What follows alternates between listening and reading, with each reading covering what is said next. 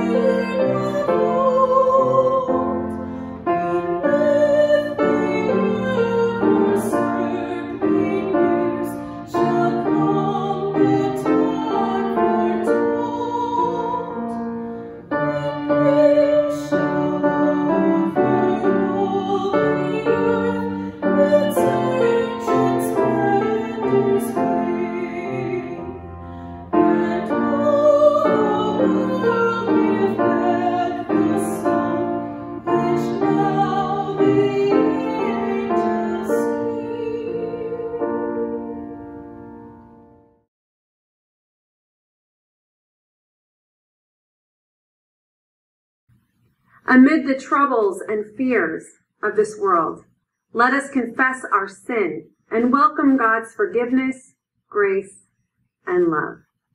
I invite you to take a moment of silence for reflection.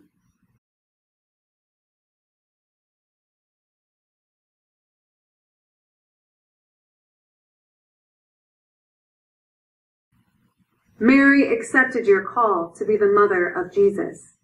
Forgive our lack of faith and trust. Your son was born in the poverty of a stable. Forgive our neglect of the poor. The shepherds left their flocks and went to Bethlehem. Forgive our selfishness and complacency. With great joy, the angels proclaimed, "Do not fear, for I bring you good news of great joy. Today is born a Savior, who is Christ the Lord." In Jesus, who is Savior, Christ and Lord, our sins are forgiven. May you know the peace which the angels sang from the heavens. Indeed, God's forgiveness is good news of great joy. Amen.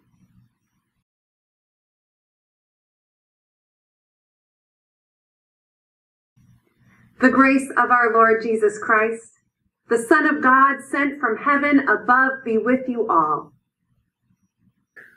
Let us pray. Incarnate God, during this Christmas season, we give you thanks for sending your Son to bring light to our darkness. Grant that we, like the angels over Bethlehem, may sing your praises in our hearts and lives. Amen.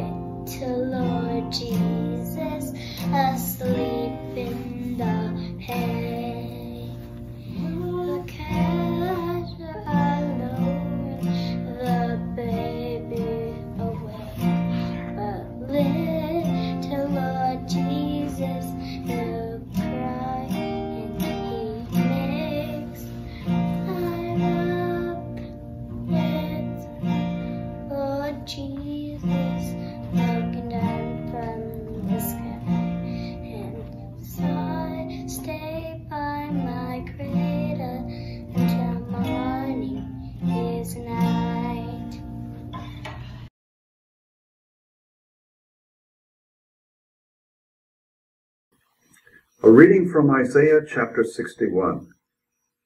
I will greatly rejoice in the Lord. My whole being shall exult in my God, for he has clothed me with the garments of salvation. He has covered me with the robe of righteousness, as a bridegroom decks himself out with a garland, and as a bride adorns herself with her jewels. For as the earth brings forth its shoots, and as a garden causes what is sown in it to spring up, so the Lord God will cause righteousness and praise to spring up before all the nations. For Zion's sake, I will not keep silent, and for Jerusalem's sake, I will not rest, until her vindication shines out like the dawn, and her salvation like a burning torch. The nations shall see your vindication, and all the kings your glory, and you shall be called by a new name that the mouth of the Lord will give. You shall be a crown of beauty in the hands of the Lord, and a royal diadem in the hand of your God.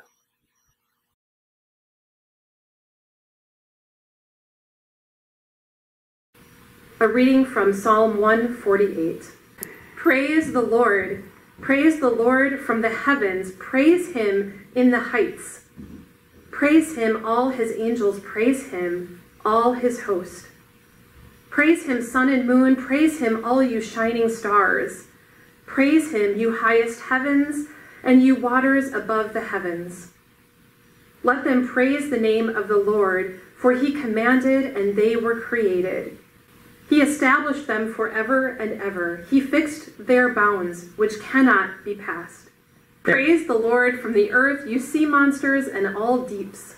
Snow frost, stormy wind fulfilling his command. Mountains and all hills, fruit trees and all cedars. Wild animals and all cattle, creeping things and flying birds. Kings of the earth and all peoples, princes and all rulers of the earth. young men and women alike, old and young together.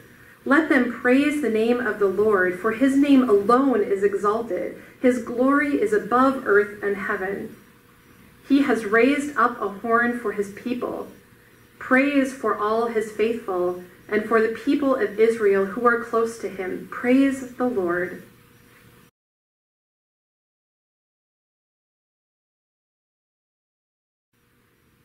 A reading from Galatians chapter 4, verses 4 through 7. But when the fullness of time had come, God sent his Son, born of a woman born under the law, in order to redeem those who were under the law, so that we might receive adoption as children. And because you are children, God has sent the Spirit of his Son into our hearts, crying, Abba, Father. So you are no longer a slave, but a child, and if a child, then also an heir through God.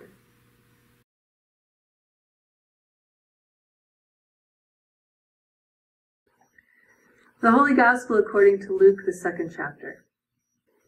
When the time came for their purification according to the law of Moses, they brought him up to Jerusalem to present him to the Lord, as it is written in the law of the Lord, every firstborn male shall be designated as holy to the Lord. And they offered a sacrifice according to what was stated in the law of the Lord, a pair of turtle doves or 2 young pigeons. Now there was a man in Jerusalem whose name was Simeon. This man was righteous and devout, looking forward to the consolation of Israel, and the Holy Spirit rested on him. It had been revealed to him by the Holy Spirit that he would not see death before he had seen the Lord's Messiah.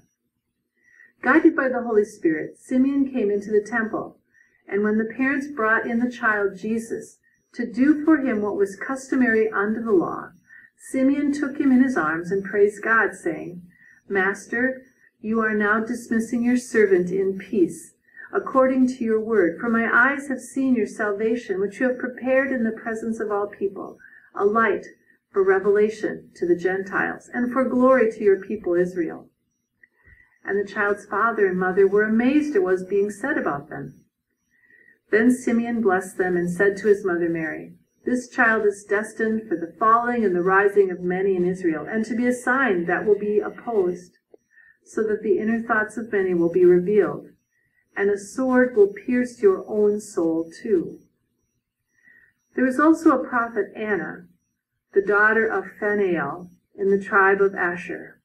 She was of a great age, having lived with her husband for 7 years after her marriage, and then as a widow to the age of 84. She never left the temple, but worshipped there with fasting and prayer night and day.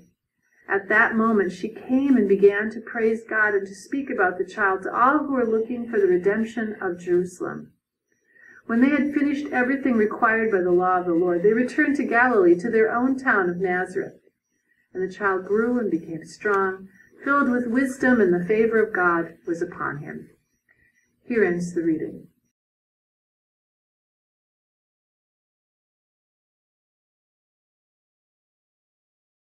Grace and peace to you all on this first Sunday of Christmas.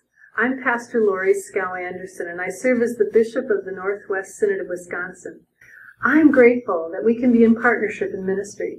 Thank you. Thank you for your support of the work we do together in Jesus' name. We have all just celebrated our first and hopefully only Christmas during a pandemic. This year our worship and family celebrations have been different, very different.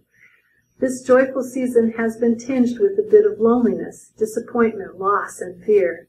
We've all tried to make the best of it, and the hope of it all was that on Christmas Eve we heard again how God came down to earth to a people who at the time were also struggling with great challenges. The miracle of Christmas is that God came down to us as a baby. A baby! During a very difficult time in history, God sent, of all things, a baby into the world. When the time came, that baby was born in Bethlehem, the city of his ancestor, David. When the time came, the baby's parents, Mary and Joseph, brought the baby to Jerusalem, to the temple, to present him to the Lord as was the custom. Every firstborn should be dedicated to the Lord with an offering. These first-time parents wanted to do everything right by their baby. Mary and Joseph wanted to do it right, but what did they know? He was their firstborn. Mary, how do you wrap the swaddling cloth so it stays tight? Joseph, how do you hold the baby to comfort him when he cries at night? When are you going to feed him, Mary? How do you keep him safe, Joseph? At least these parents didn't have to decide the right model of car seat or stroller to buy. At least this baby wasn't born during a pandemic. Mary and Joseph wanted to do what was right for their baby. On the 8th day, the baby was circumcised and brought to the temple. It was the right thing to do. Just think, during a difficult time, God sent of all things a baby Savior into the world. A baby changes everything. How many of you who are parents had well-meaning relatives tell you that a baby would change your life and things would never be the same again? A baby changes everything. The birth of a baby is disruptive. It turns the parents' lives upside down. The birth of baby Jesus disrupted everything. It turned the world order upside down. Jesus' birth, his life and teachings about God's kingdom, his death and resurrection changed the world. In our gospel reading today from Luke chapter 2, we learn that a man named Simeon was at the temple. He was a holy man, and the Holy Spirit guided him to Mary, Joseph, and baby Jesus. Old Simeon took the child Jesus into his arms and held him. Simeon held Jesus. Think about that for a moment. Jesus is handled by a human being. Jesus is havable, holdable. This is the incarnational wonder of the Word of God made flesh that Simeon held in his hands. Simeon held the baby Savior of the world in his hands, like we hold the Bible, the Word of God, in our hands, like we hold the bread of Holy Communion in our hands. German pastor Dietrich Bonhoeffer said, God freely chose to be bound to historical human beings. God is present, havable, graspable in the Word. Simeon held the baby Jesus in his arms and told these first-time parents that this was no ordinary child. Simeon recognized that the time had come. God fulfilled the promise and sent a Savior, a light to reveal the good news to all people. This work of saving the world would come at a great cost and great pain to these parents. Before they left the temple, Simeon blessed them. And then there is Anna, the 84-year-old prophet Anna. She too knew there was something special about this child Jesus. She knew that the time had come for the redemption of God's people in Jerusalem. Mary and Joseph didn't know what was happening. Is this what normally happens when a baby is brought to the temple? Do the temple grandparents welcome every baby like this? Simeon gives them a blessing, but warns them that a sword would pierce Mary's heart. Anna prays and sings praises to God for a baby, their baby, for Jesus. And then it was time for them to go. They had done all the right things. They had finished everything they needed to do. They left the temple and they went home to Nazareth. They took the baby home. And they tried, as every parent through history, to do the right thing and raise a healthy child. Jesus grew up. And in the years to come, Mary and Joseph had plenty of time to think about what had happened in that temple that day and wonder what it meant. Now here we are, thousands of years later, reading this story and wondering to ourselves, so what? So what does this mean for me, for us as Christians, for those of us who every day try to follow in the way of Jesus, to do the right thing by Jesus? What does this story mean? What touched my heart when I read this story this year in 2020 is the image I have in my mind of the old man Simeon holding the baby in his arms, and the words Simeon prayed at that moment, that conversation he had with God while he held God's Son in his arms. Maybe it struck me new this year because a few months ago I held my newborn granddaughter in my arms. There's a wonderful connection that occurs across the generations, grandparent to grandchild. Perhaps that experience is more profound this year because of the kind of year we've all had. The pandemic has made birthing a baby into the world more frightening and dangerous. It has been more difficult to gather together, and I haven't been able to hold her very often. Everyone is anxious and fearful. As I talk to the folks of our synod here in the northwest corner of Wisconsin, I've heard how young families and parents are struggling. They ask, what's the right thing to do? Do they take their child to daycare? Do they keep their child at home and try to work from home? What about those who don't have a choice, who have to work and take their child to daycare and hope that they don't all get sick? How do parents have time to care for young children at home and work from home simultaneously? How do they homeschool their children, make sure their child is paying attention to online classes and finishing their homework? It is so challenging for families right now. I wonder, how can the grandmas and grandpas help? What can we do to ease their burden a little? How can we be Simeon and Anna to the babies in our community?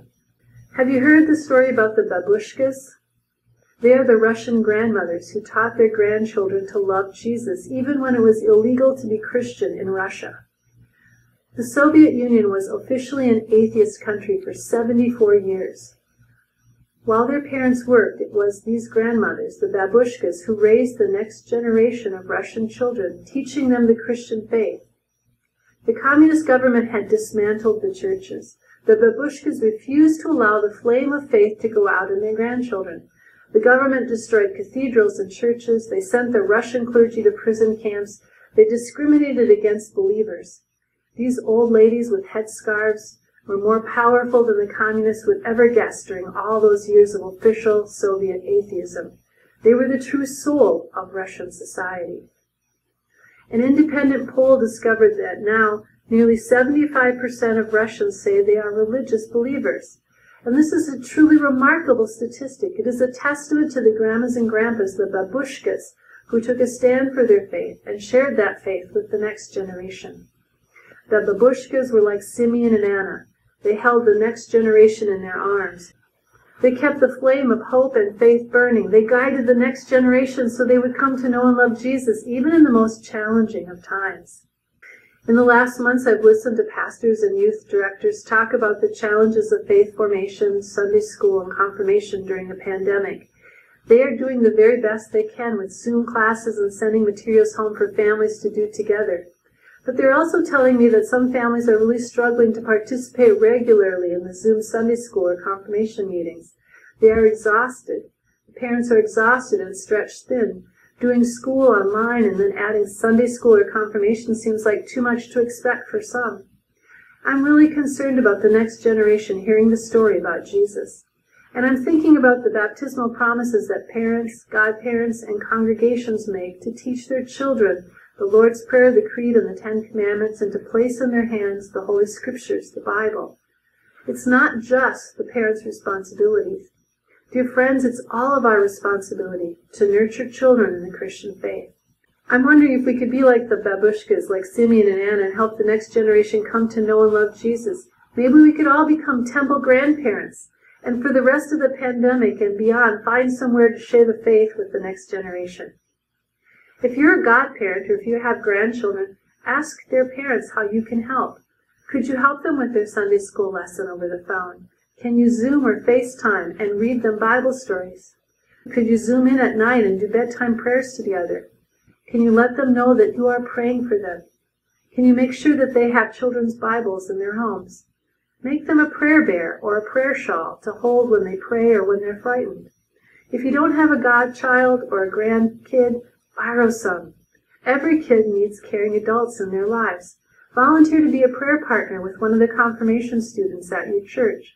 Volunteer to set up prayer partners for all the confirmation students at your church. Host a cross-generational faith-sharing time on Zoom.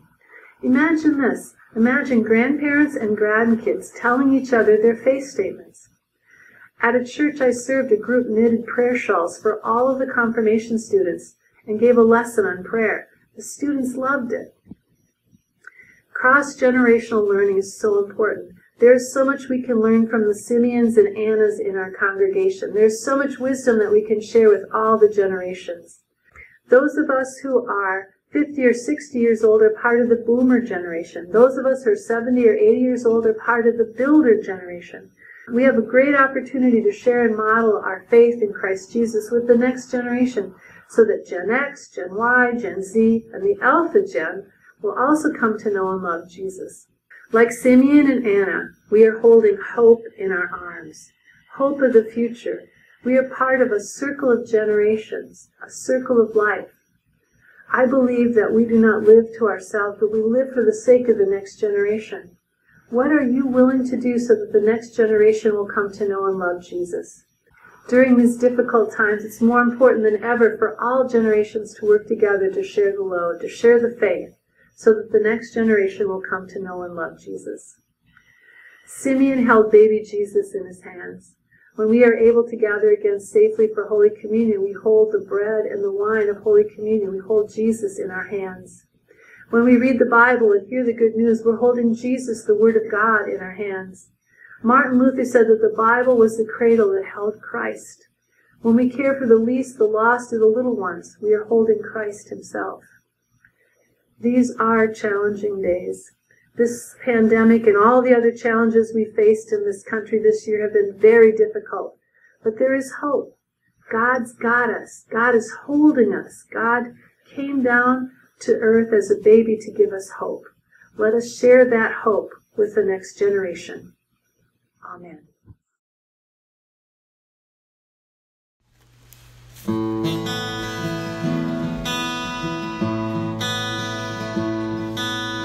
Old man in the temple, waiting in the court, waiting for the answer to a promise.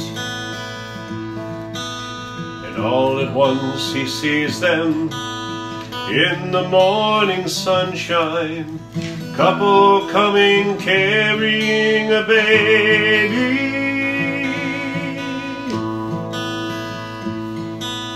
Now that I've held him in my arms,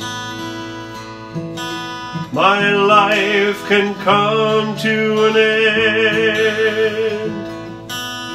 Let your servant now depart in peace, 'cause I've seen your salvation. He's the light of the Gentiles and the glory of his people Israel.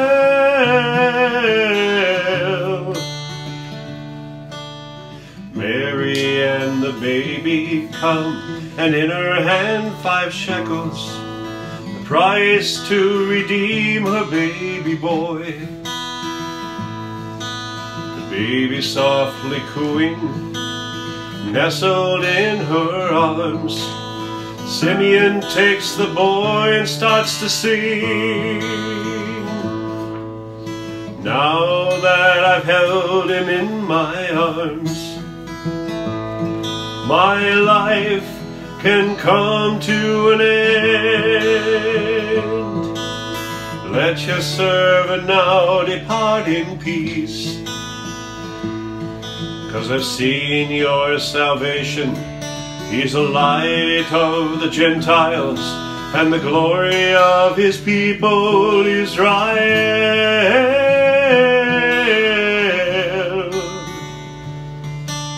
Now's the time to take him in your arms. Your life will never come to an end. He's the only way that you'll find peace. He'll give you salvation. He's the light of the Gentiles and the glory of his people Israel.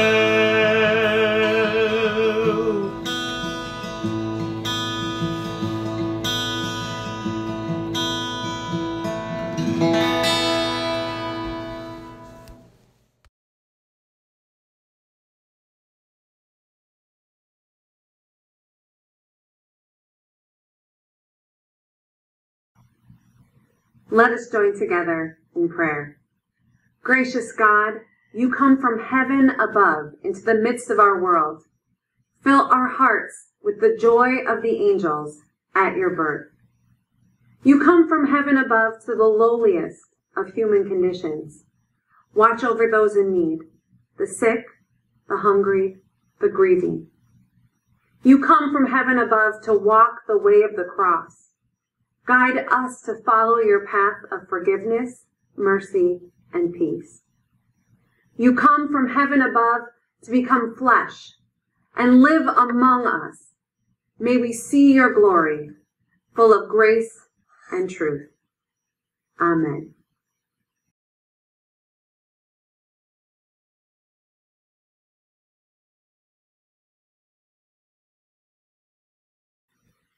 We invite you to take a moment to give generously to your congregation.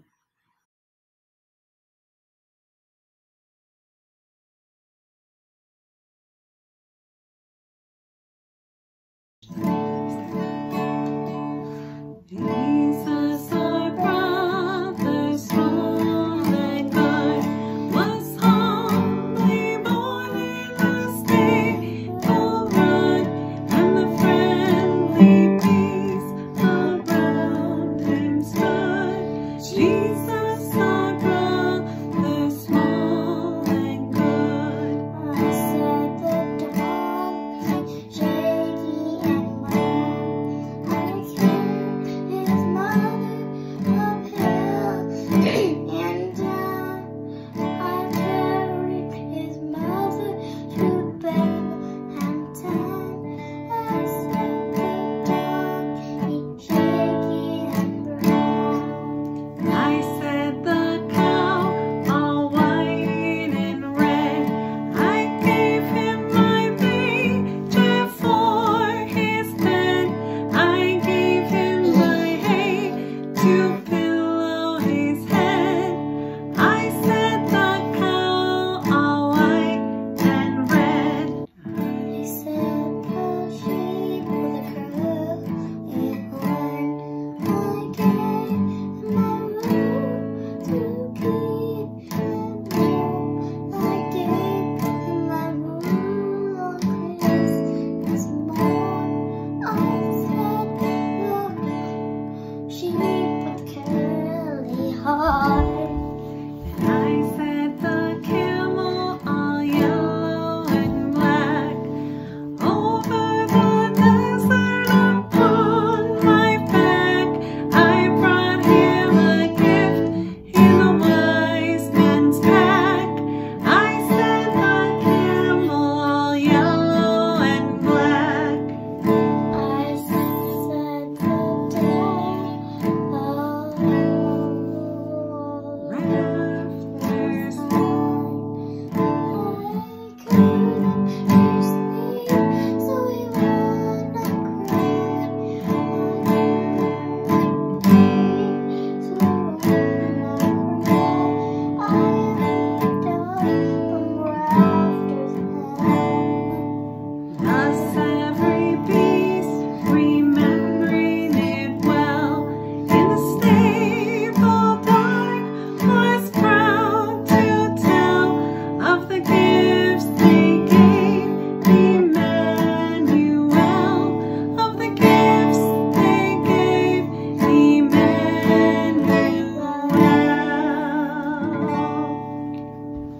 Merry Christmas.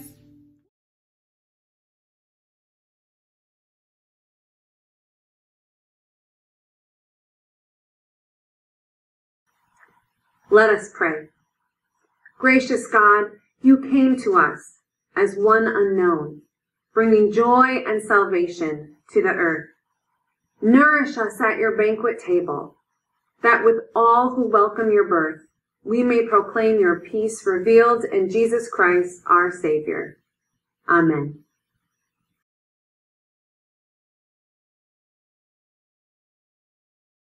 The Word is revealed in a manger, in a simple bread and wine. Come, meet Christ in this meal.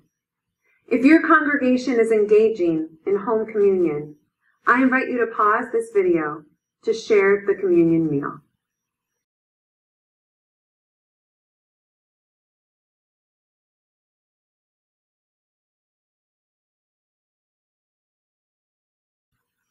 Let us pray.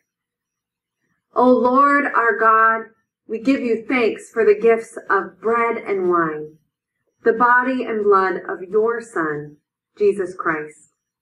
Send us out into your world to proclaim with joy glory to God in the highest heaven, who unto us the Son has given. Amen.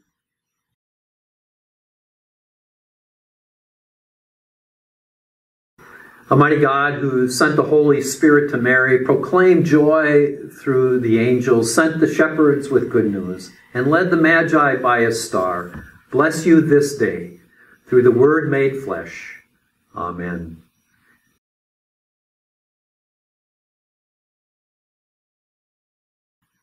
Go in peace. Share the gift of Jesus. Thanks be to God.